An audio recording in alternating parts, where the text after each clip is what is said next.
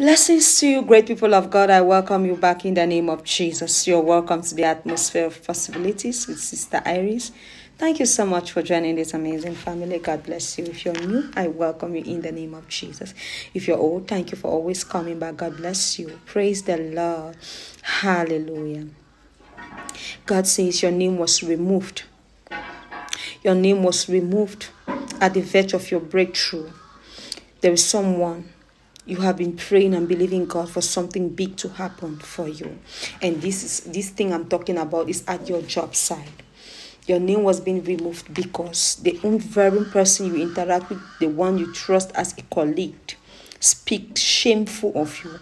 This person spoke shameful of you, and this person said a lot of ill things that has made your boss think that if they hand you this position, you are going to so mess it up. Honey, you're going to be careful. Not everyone that smiles with you will have your good interest at heart. There's a saying that pretenders are evildoers. Yes, they are. They pretend that they likes you. They might pretend in every aspect. You eat, you dine with them, you wine with them. They make you feel like they are for you. As soon as you leave their presence, if only you know what they are doing behind your back. But you will beg God to say, oh, Father, help me show my unfriendly friends. But we can never be too careful. We hand our lives to God and everything. But as I want to pray right now, this person whom I'm talking to, I want to join my faith with yours.